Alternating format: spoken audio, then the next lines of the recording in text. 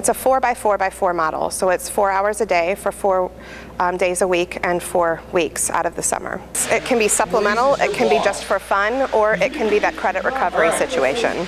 They, every day when they come into the classroom, it's, what are we doing today, Miss G? Are we going outside, or what labs are we doing?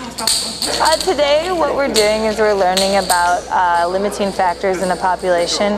This is my ecology class, and today we're acting like elk. And so the limiting factors we're showing, we use tokens as different types of food for the elk.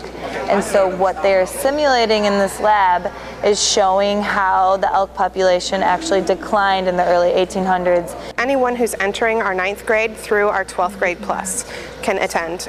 District students, kids that live in district but don't necessarily attend our school district. I like them to come in and I show them, how to use our program.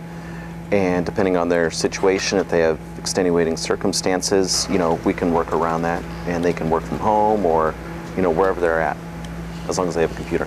I have about 13 or 14 different classes going on right now. Just about everything, every English class, physics, all the geometry, algebra, history, world history, health, personal finance. They're gonna get their credit just like in if they completed their summer school class. They can touch base with me, calling, using email, talk to the parents, try to keep them updated. We have credit recovery courses, but then we also have some elective courses.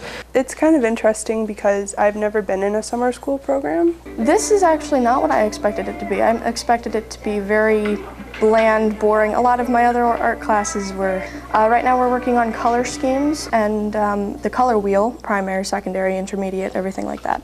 I really like this class. I've learned a lot about art. Then they cover about a week's worth of material every class period. So it happens quickly, but the teachers know that everything is crunched all together, and so they really do their best to make it engaging. I think it's easier because it's on a computer and you can go back to lessons and stuff to make sure if you catch on.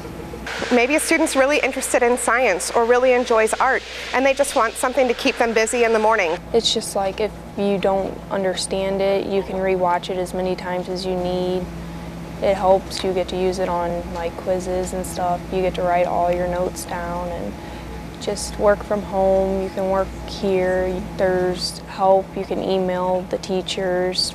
Applications come out in April. They can pick up applications in the counseling office at any of the local district buildings. We also have those online. And some of our classes, a lot of our elective classes do fill up quickly.